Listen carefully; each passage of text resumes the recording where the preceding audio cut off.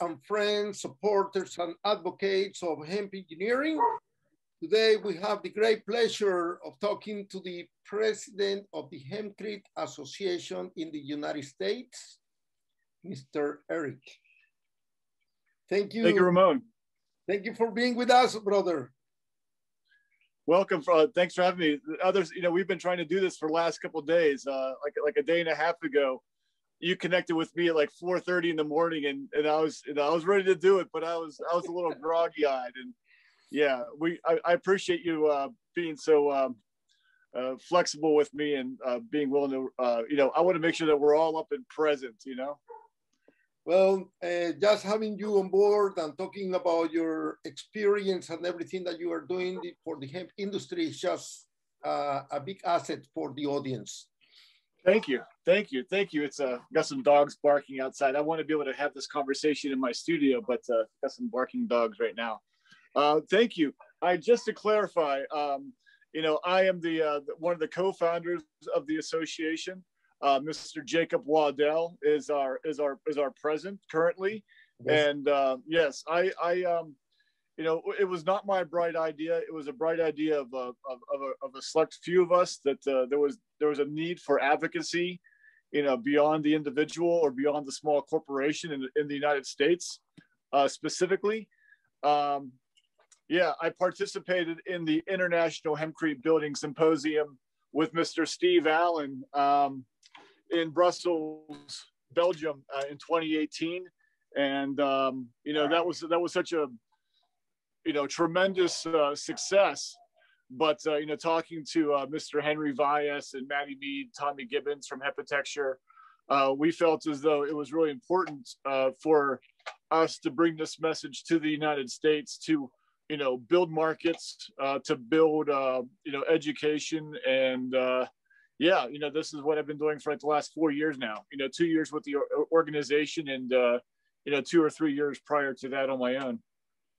Well, having said that, it is I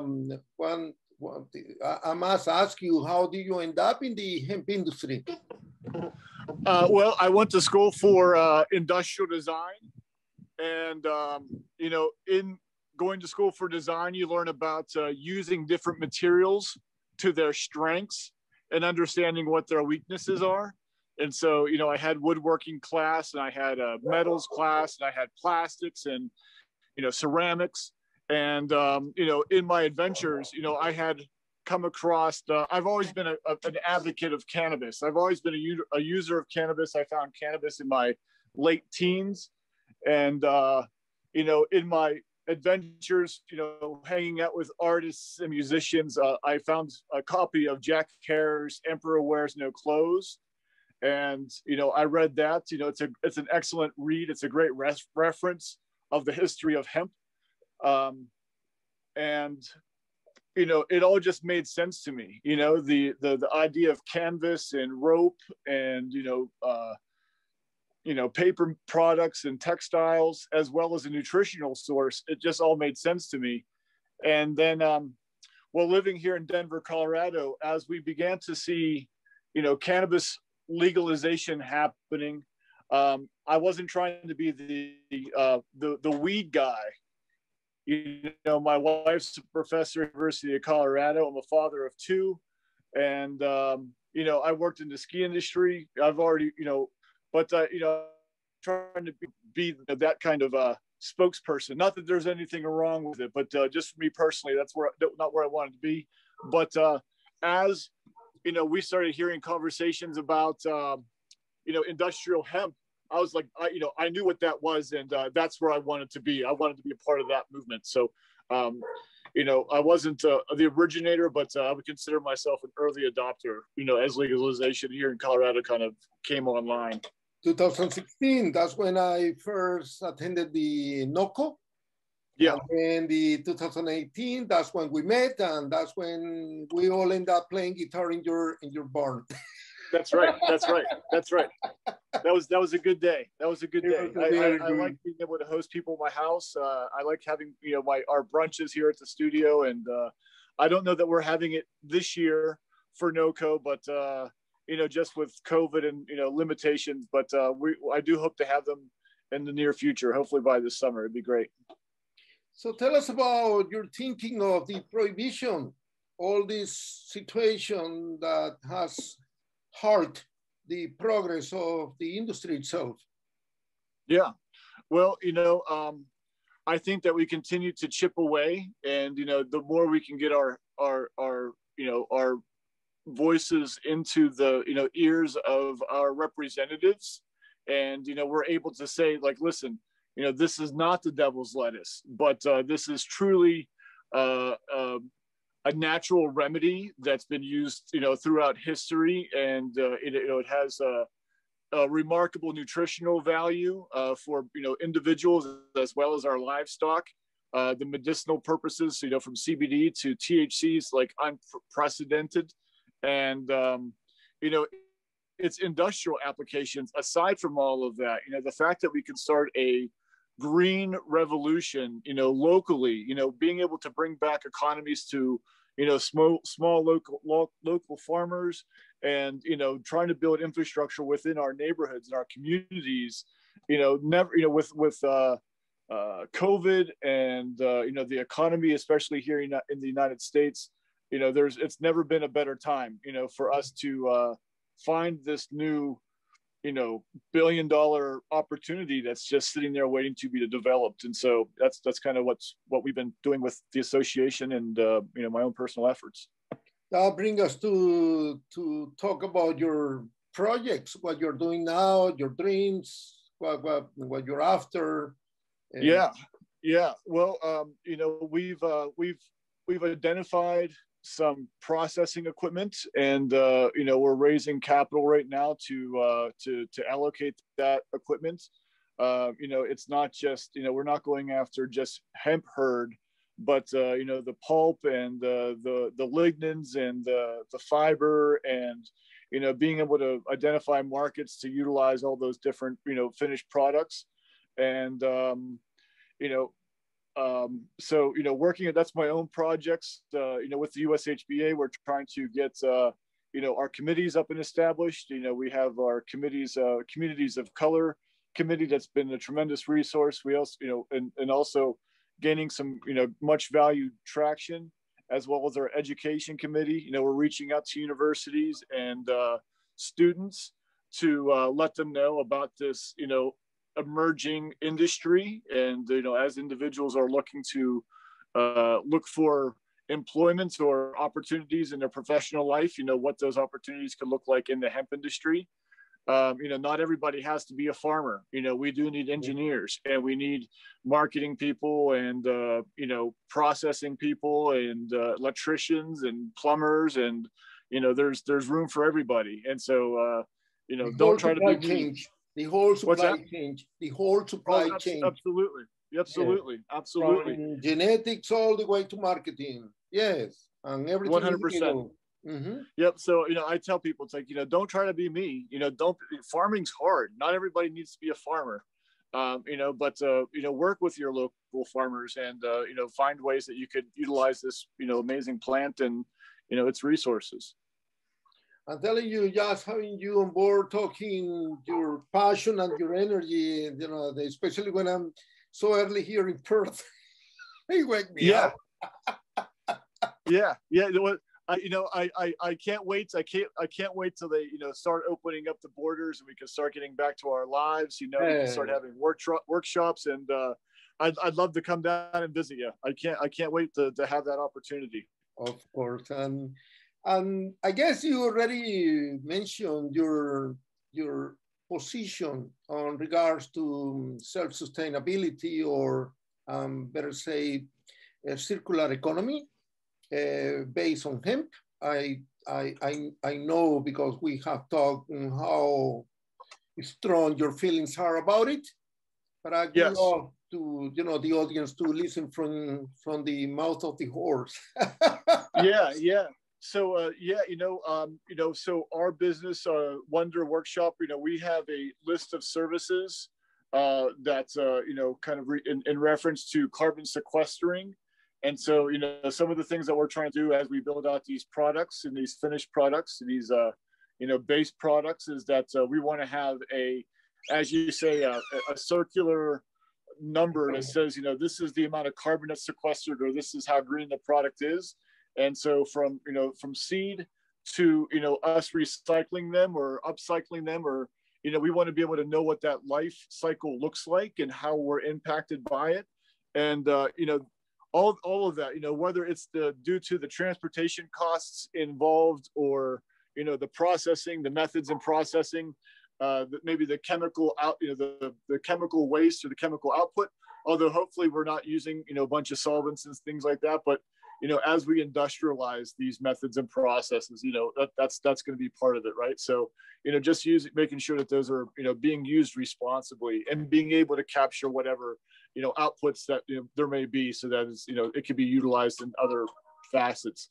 But no, I mean, you know, as far as carbon sequestering and, you know, life cycle analysis, I hope that, you know, as products and as this industry kind of develop, you know, we can have an impact on other industries, you know, and that's a great way to cross promote into other industries, whether that's the food industry, supply chains, or it's the building industry and its supply chains. You know, there's just endless opportunities there to green up the methods and processes that we have right now. Wow, Eric, I'm telling you that part of the job that Hemp Engineering is doing is to interface all those technologies that are being developed all around the world. Soon after I talk to you, I'll be talking to Mr. Robert Sinner. He's a Canadian engineer that is focused in artificial intelligence for the hemp industry. That will be a killer. And I know that with the job that you're doing, the job that is being done in Denver, Colorado, Denver is the center of the universe for cannabis. So I guess. You know, you say that, and then we look at what you're doing there in Australia, and you know, there's some really, you know, you're really developing your industrial applications, and seeing how they're, you know, building with hemp there. It's inspiring as well. So, you know, we're feeling the love there down under as well. We see what you guys are doing, and you know, it's just a little bit of you know, we're almost there. I think that people are starting to realize the opportunities, and you know, we're realizing that the supply chains that are up and established aren't working as well as we need them to be. And, you know, I think that COVID has brought light to a lot of you know, just infrastructure that's, you know, debilitated. Also here in Texas, we see that, you know, with the big freeze that we had a few days here, you know, just our systems can be updated and renewed. And, you know, I think that hemp can be the foundation to many of those applications. Absolutely. I have always said to most people that I have been talking to that the hemp industry itself is a technological race more than anything else.